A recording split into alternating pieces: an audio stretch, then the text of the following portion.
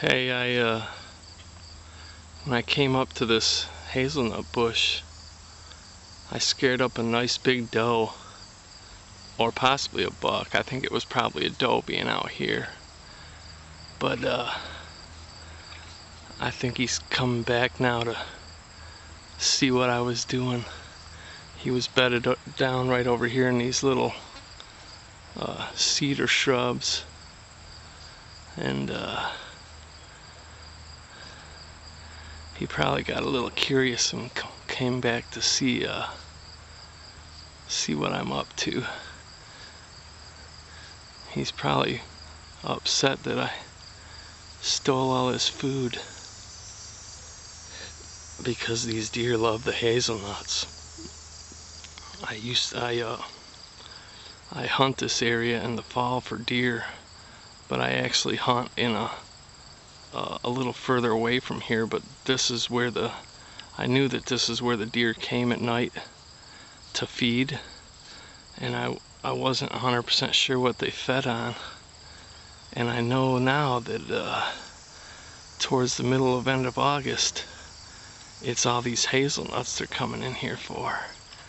And a lot of these trees, you can see the branches are nibbled off where it looks like they just gobbled the whole hazelnut up. But I'm gonna try and walk over around this bush and see if I can spot that deer. I can hear him walking, him or her. But see if I can get a look. Be kind of nice if he was a nice buck in velvet. I'd like to catch that on camera if possible.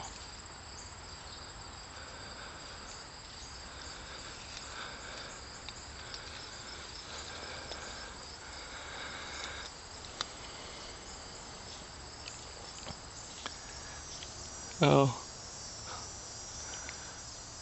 well, you know what?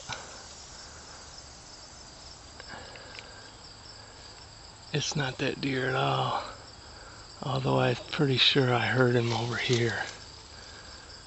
But there's a bird over here scratching in the leaves. The way he was doing it made it sound just like a deer's footsteps coming towards me through the leaves, though. That was kind of a trip. I usually don't make that mistake. I guess it's because the woods are so dry, it amplifies the sound or something. I can usually tell the difference between a deer walking and a bird or a squirrel digging in the leaves. I'm not sure what this bird is doing though. He's making always like he's doing some kind of weird little dance or something. I got my sunglasses on, so it's kind of hard to see in the woods there.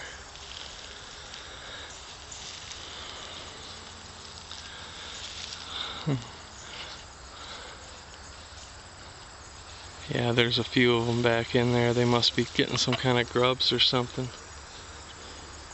Or leaf worms. I'm not sure. Oh well.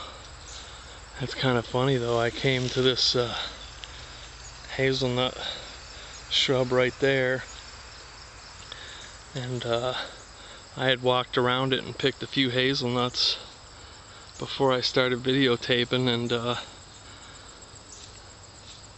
right here at the edge of this woods, nice big deer jumped up. I think it was a doe, and it kind of ran off through the woods that way.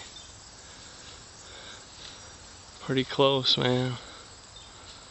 That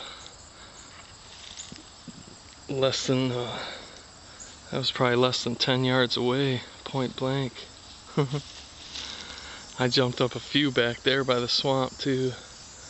This area is just filled with deer, but there's a lot of pine and spruce and oak and hazelnuts and who knows what other type of vegetation for them to feed on. There's a big field back behind me, which I don't want to show because that would actually give away my location, and you know, I don't want to post my specific location on the internet, I think it's quite possible somebody local could figure out where I'm at. And, you know, I'm not about sharing my spots, but when you post stuff on the internet, you gotta kind of be careful. And sure enough, you know, I don't know if it's just this year or what, but I've been finding these ground cherries like crazy. Here's another one, ground cherry. I think the Latin genus is Cilius or something like that. Starts with a P, PS, PSY something. But I've been finding endless amounts of these ground cherries. These ones are kind of small and they don't have any fruit on them.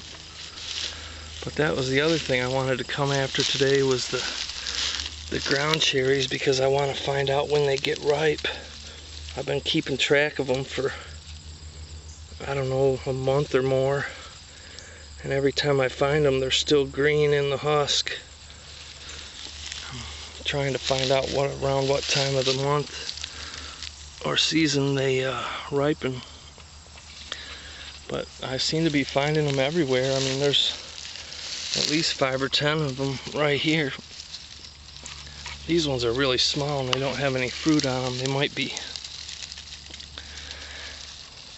maybe they're this year's or something. There's another really tiny one. But I'm going to keep an eye on these because they seem to be another plant that is quite abundant. You know, I always come out for a specific purpose.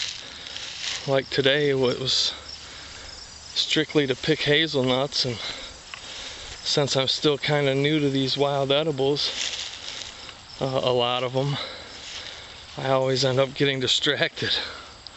I always find some new plant that I haven't found before, or I find something in a place that I haven't found it before, and I start getting off looking at that, and I end up not completing the task at hand, which is picking hazelnuts. There's one that I missed. Try to be careful pulling these off so I don't break the stems up too much. I don't know, if you damage these trees too much, it can lead to disease, and that could spread from one tree to another. So you do want to at least show a little bit of caution. I'm going to put these in here, and then I'm going to do like I've said 3 times now and head off and start picking these other hazelnuts, and hopefully I won't get distracted on something else. I'll talk to you later.